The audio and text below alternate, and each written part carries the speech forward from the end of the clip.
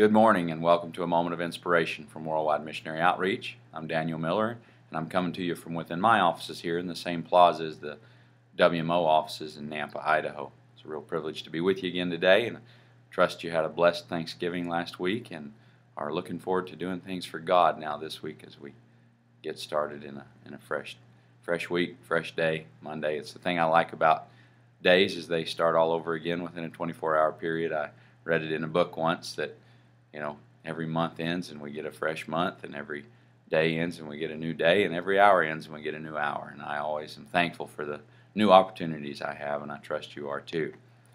David wrote in the Psalms. I wanted to share a psalm with you. In Psalm chapter 1 says, "Blessed is the man that walketh not in the counsel of the ungodly, nor standeth in the way of sinners, nor sitteth in the seat of the scornful. But his delight is in the law of the Lord, and in his law doth he meditate day and night. And he shall be like a tree planted by the rivers of water, that bringeth forth his fruit in his season.